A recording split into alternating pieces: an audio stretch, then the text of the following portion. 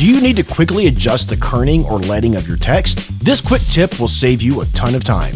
Kerning is the horizontal space between text characters. Leading is the vertical space between lines of text. You can adjust these values with the character panel, but that requires more keystrokes and mouse movements than necessary, and it takes you out of your flow. Instead, use these shortcuts. Highlight the word or words you need to adjust. Then, holding down Option or Alt, use the right and left arrow keys to adjust kerning. Or, select the lines you want to adjust, and again, holding down Option or Alt, use the up and down arrow keys to adjust leading. The cool thing about this shortcut is that you can select a single word or multiple words to adjust kerning. Likewise, you can select 2 lines or multiple lines to adjust leading. So the next time you need to adjust the kerning or leading of your text, remember, hold down Option or Alt and use your arrow keys.